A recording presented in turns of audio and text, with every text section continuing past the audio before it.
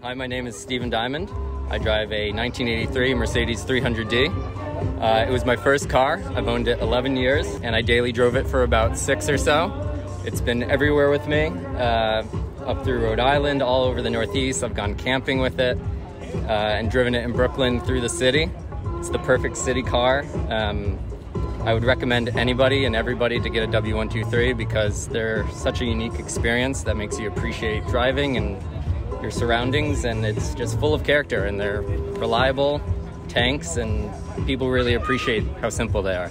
I did put on some driving lamps, some Hella 500 driving lamps, which is really cool. I have a nice like analog toggle switch. They're perfect if I go up hiking in New Hampshire. I can see for miles with them because the original lights are pretty bad, but